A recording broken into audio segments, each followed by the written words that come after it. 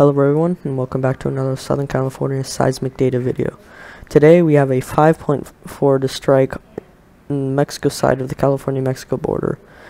A pretty big 5.4 earthquake, so that's very significant, to be honest. Doesn't happen that often. Nope.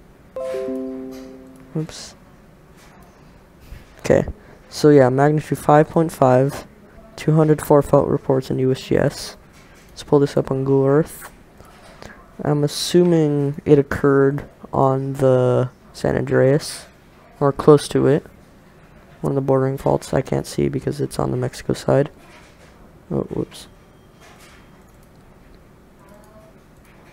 There we go. So yeah, maybe one of the side faults, but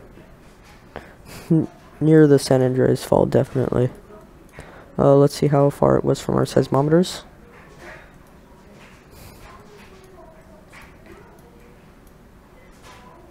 Let's see. Around 152 miles away. So that, sorry, my Instagram. So that's pretty far away. But if you look at the readings here, yep, still going.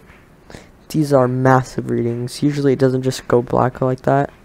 In Apple Valley, Menifee, where I'm at.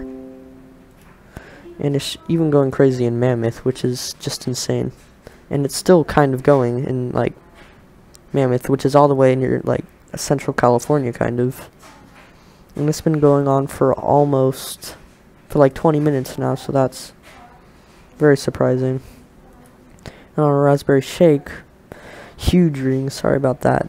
That here where I'm on, that's probably my washer. And then here, the P wave alone is massive. And then the S wave is even larger, which is probably where most people felt the shaking. And it keeps on going for a while, and it stops around 4:02 UTC.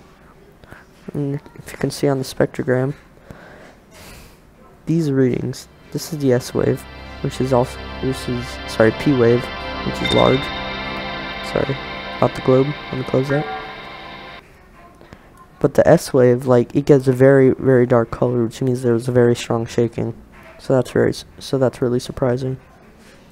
It is here, as you can obviously see. And yeah, that's gonna wrap it up for this video, and I hope you guys have a good day, night, whatever time it is for you, and see you all in the next video.